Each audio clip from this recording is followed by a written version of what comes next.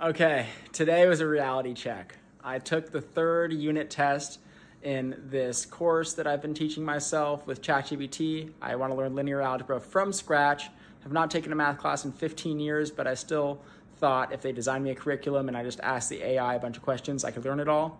I'm still very bullish that I can, but I only spent 3 days in this entire unit, just 3 days with 4 lessons, learning about orthogonal vectors, orthonormalization, the Graham-Schmidt process, and the least squares, linear regression, projections onto subspace. It's a lot of things. I don't even know if I'm saying all of them correctly. And when the test came today, I was sunburnt from having played 3 hours of pickup basketball in the morning without sunscreen. I was tired, and I just did not remember this stuff. So it's a reminder that I should A, slow down maybe a little bit, B, there's still some value to looking at textbooks, to looking at YouTube videos, to looking at other resources.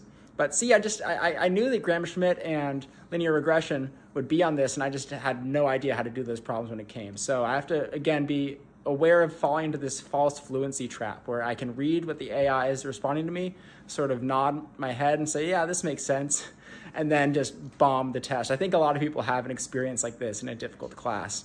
So overall today, not the best. You'll see my score right here. 64.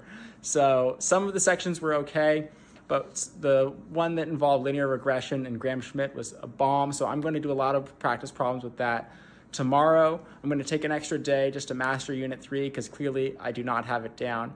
But after that, it's Unit 4, and I still think I can finish this whole course learning linear algebra with AI in only 21 days, an hour per day. So stay tuned, check it out, stay learning, let me know your thoughts, and I'll see you guys tomorrow. Peace.